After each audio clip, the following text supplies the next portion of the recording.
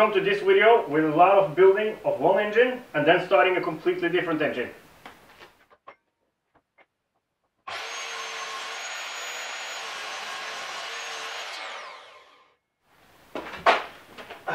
Welcome back to my garage. I'm not quite sure what this video will be about. You've seen the thumbnail and the title, so you know, but as of yet I'm not sure. Maybe the pip engine, maybe the brute force concept, maybe the dyno build, maybe something else. I've got a weird project.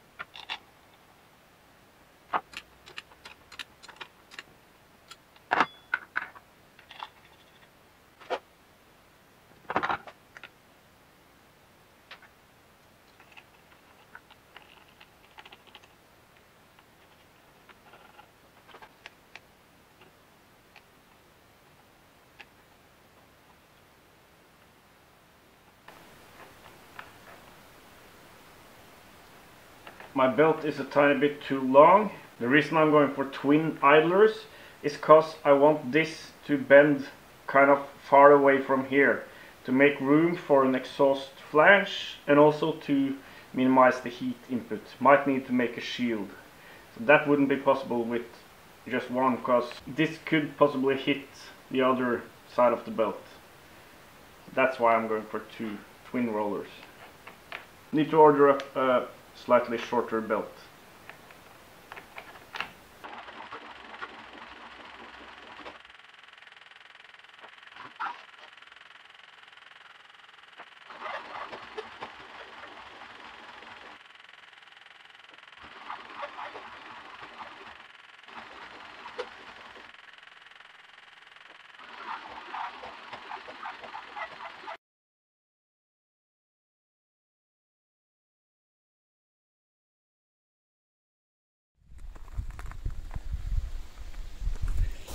Look what the cat dragged home.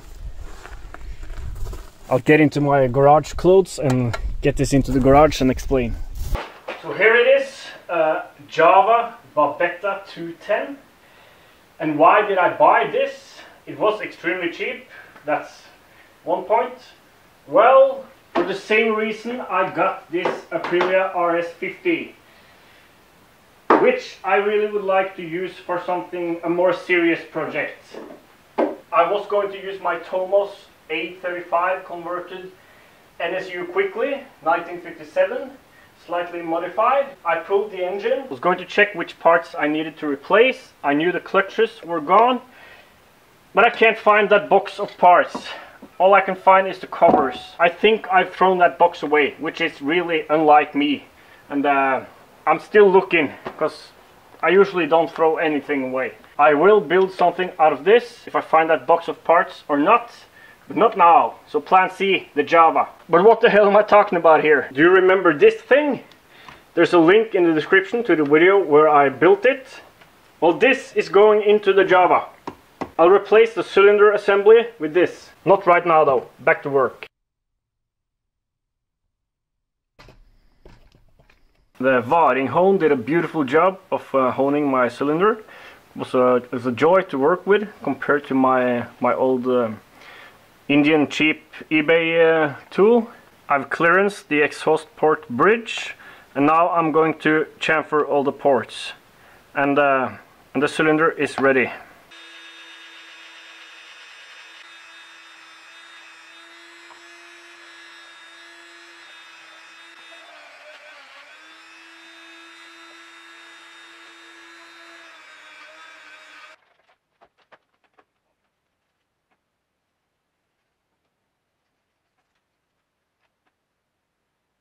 Cleaning the bore with ATF. This ATF trick is something I've taken from the comments. Several people have advised me to do it this way, saying that just rinsing it with water and soap doesn't take away all the particles after honing. But supposedly the ATF does a very good job of sucking the crud out of the machining marks or honing marks.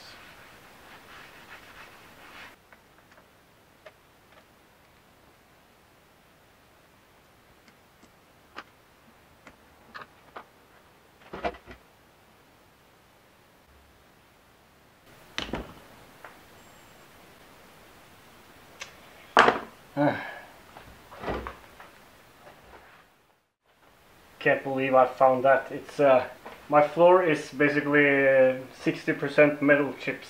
It will probably happen again.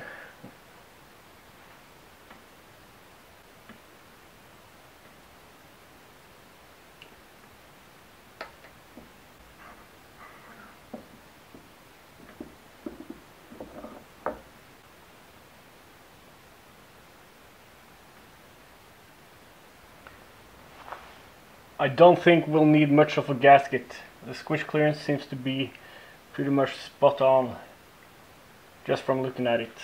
I'm a little bit concerned with the ring gap, which is kind of off center on that exhaust bridge there. That's a design oversight. I should have made the bridge or the exhaust port a slightly bit wider and the transfer ports a slight bit narrower. Had that bridge centered.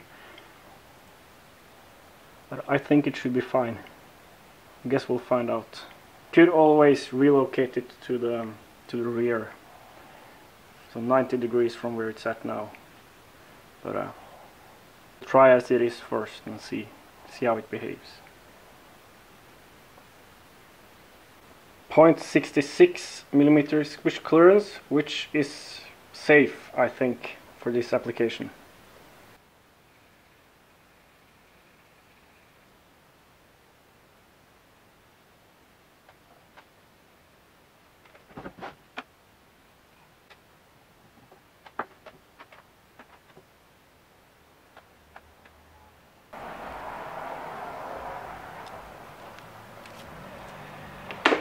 Getting close now. We can assemble the top end and the transfers, the external transfers.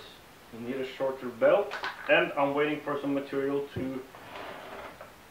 for that idler mechanism for the lower belt.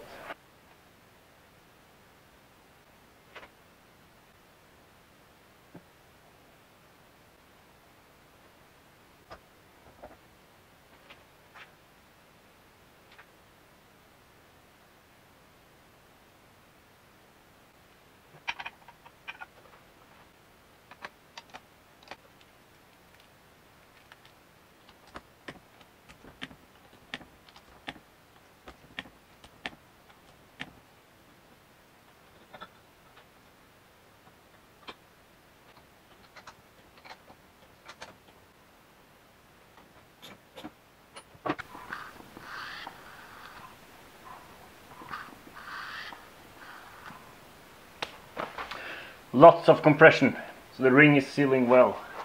That's a good sign.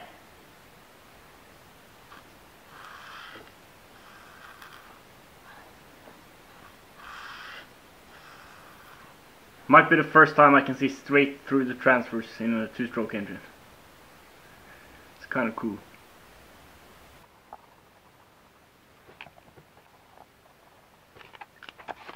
That's as far as I can get today. I need to buy some hose clamps for the external transfers. Need to drill some holes and insert and buy the nipples first, then drill some holes and insert some nipples in this manifold block between the blower and the crankcase. Pressure / vacuum takeoff for the wastegate blow-off valve, and also a hose line from that block to this manifold for the pumper car.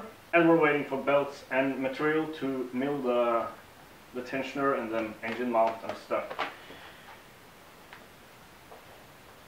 In the beginning of this video I said I didn't really know what it was going to be about. But I think the main attraction will be starting the PIP engine with the actual intake valve, a longer intake, and I 3D printed this adapter to get it at a better angle, and the carb wide open all the time. And also I've got a rebuild kit for that small Volbro. So we'll rebuild that Volbro to be sure, and mount up this and see how it runs. If we can get it to run good on the secondary intake. It should probably not be this long for the proper RPM. This might make it easier for us to get it into resonance without revving the shit out of it. Okay.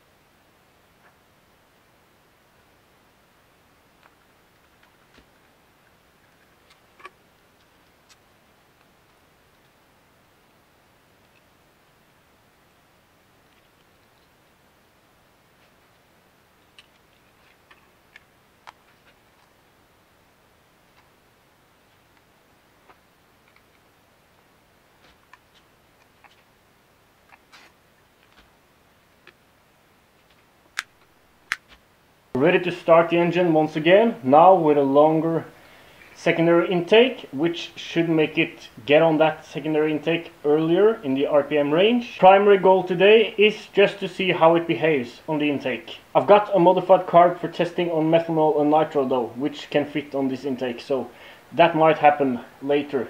But today is just to see how it behaves. For further testing we'll need that dyno. I'll show you later what I'm working on. And just as it mattered much, I forgot to turn on the camera again. I started it and gave it some more fuel up top, and it started revving really good on the primary intake. So good in fact that the torque from the engine ripped the frames off the stools I'm resting it on here. Luckily there was not much damage except for the plug cap, which took the fall and ruptured.